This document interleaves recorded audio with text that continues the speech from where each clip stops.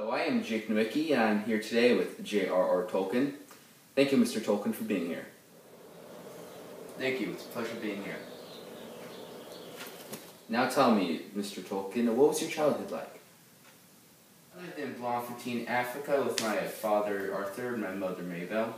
We went bankrupt several times because of the economy.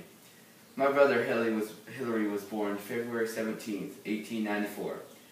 My mother always told us fairy tales. That's when I began to write. When you were young, what schools did you go to? The first school I went to was King Edward's. It was a highly prestigious school. After some time, we didn't have enough money to pay for my schooling, so I had to go to a school called St. Philip's. Then I was granted a scholarship to go back to King Edward's. Why did you move from Africa to England? As I stated before, my family had many financial hardships in Africa, so we moved to England with relatives, while my dad stayed in Africa to work. What were some of your occupations? I was drafted into the infantry. I witnessed many of my friends die right next to me. During the latter part of the war, I was hospitalized with trench fever. I almost died. After the illness, I was honorably discharged.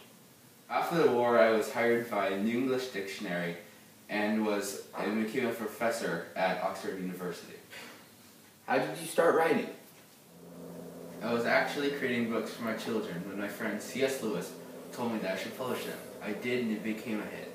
Mr. Tolkien, in The Hobbit and The Lord of the Rings, you created your own language, Elvish. What prompted you to make it? Ever since I was a child at King Edward's, I developed a love for language. I based the Elvish language on the Welsh dialect, which I was very fond of.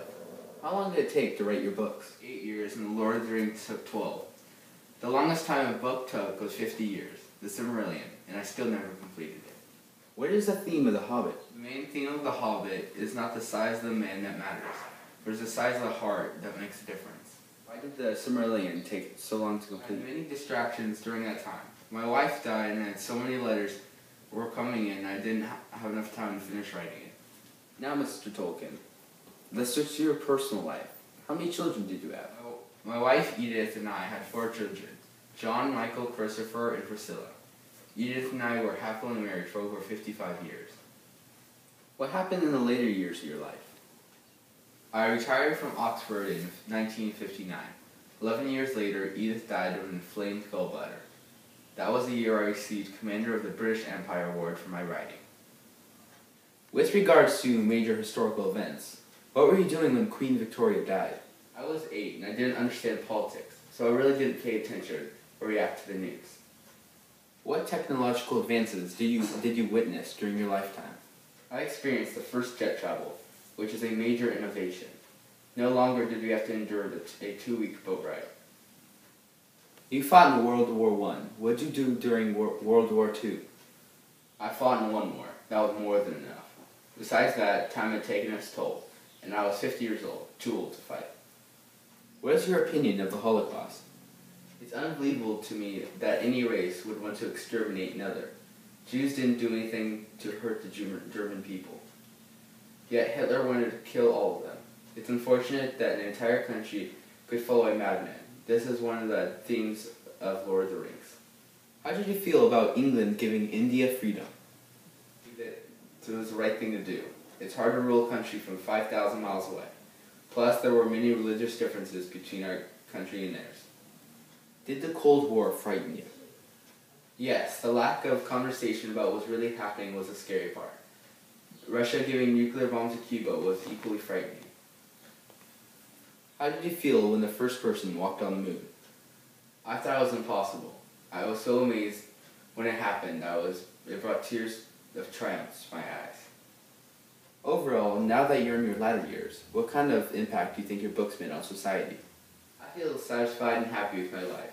I feel that my readers enjoyed the books that I wrote, and maybe, just maybe, it will help my readers become better human beings.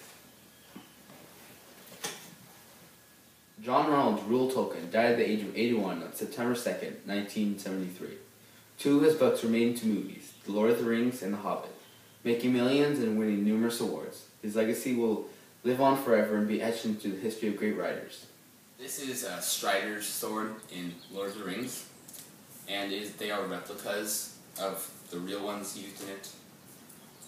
And this one has Elvish on it. I don't know if you can see it, but it says, "The slaves of Mordor shall flee from me," and this is also a replica, and it's Aragorn's sword.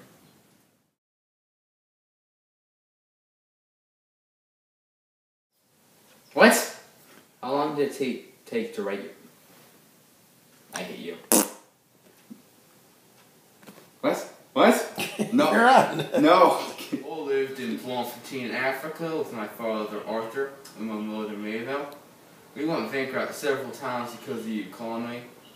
My brother Hilly. After the war.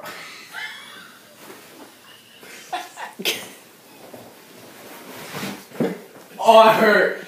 Oh. Where'd you get it? Where's my precious? Precious.